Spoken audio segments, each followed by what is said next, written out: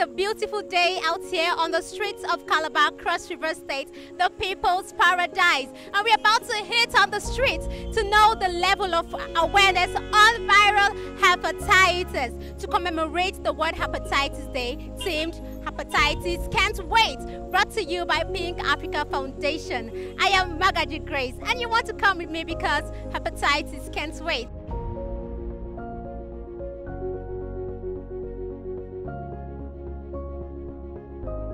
So have you heard of the word hepatitis? I've heard of it. Yes, I think. Yes. Yes, I have. Yeah. Yes, I know. It's a disease of the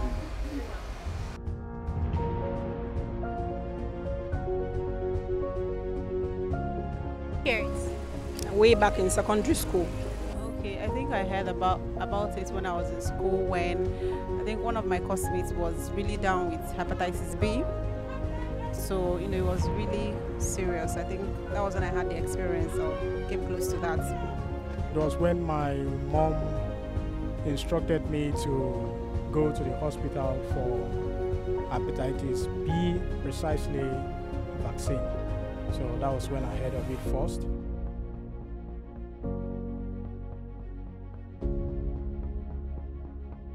I know that it's a virus, no.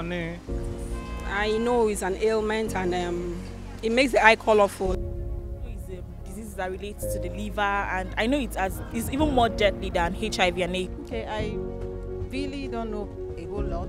And I know there are types. Like yellow, it turns the eye to yellow, the eyeball will turn to yellow. That's all I know about it. Oh. I think probably it's hepatitis A and it's B, eh? I don't think I've heard of hepatitis C. I haven't heard. It's a liver disease that can kill more than malaria. But I know that it's kind of infection of the liver or kind of inflammation of the liver, got to do with the liver. And since it's an organ, I think it's a very serious thing.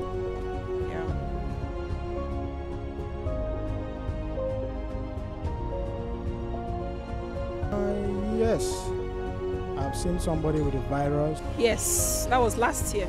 I haven't seen physically, but I know of someone he killed. I know of someone that died of hepatitis B. But after serious medication, she was healed. Yeah, she was healed through operation, I think. Since I don't know much about it, so I asked her. They said it's hepatitis, and her eye was yellow. The color of her eye was yellow, so.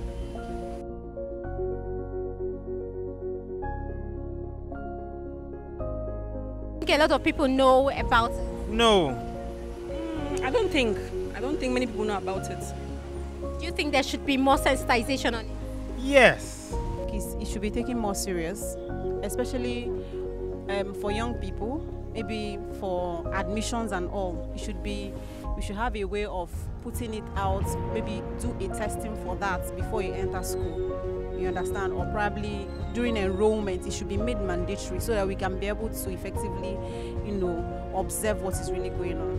Because like they say, knowledge is power. So if people are aware of this ahead of time, it will serve as a guide. People can easily go for vaccines and serve as a guide against them contacting it. So it's very important for people to have knowledge about it. Absolutely. I think everybody should know about it because it's killing. People are not aware of hepatitis and it's killing people secretly. So I think everybody should be aware of the ailment hepatitis. I think organizations, non-governmental organizations should create awareness, sensitize people on the danger of hepatitis. First, I feel it should be taught in schools. The same way they all teach us about how malaria kills. It's the same way hepatitis should be taught in schools, even in the higher institution. I think I barely heard lecturers talk about hepatitis.